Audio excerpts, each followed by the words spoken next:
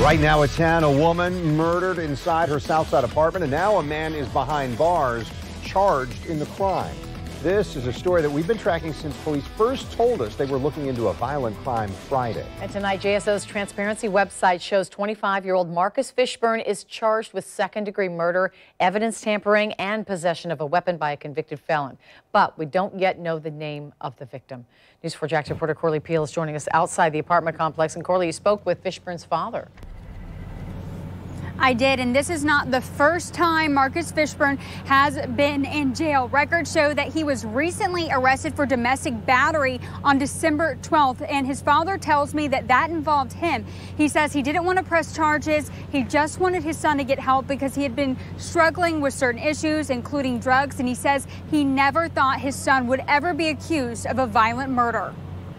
A sign on the front door saying "Enter if you dare," and an evidence marker is where police say a young woman was killed Friday. JSO records showed 25-year-old Marcus Fishburne is charged in her murder. His father, Kent Fishburne, tells me he spoke with his son that morning. I talked to him, and he seemed fine. He didn't seem like, somebody who just got through doing something crazy like that. Investigators say the woman's boyfriend came home to find their apartment at Green Tree Place covered in blood. After he called 911, detectives found the woman's body and they believe she was killed during a struggle.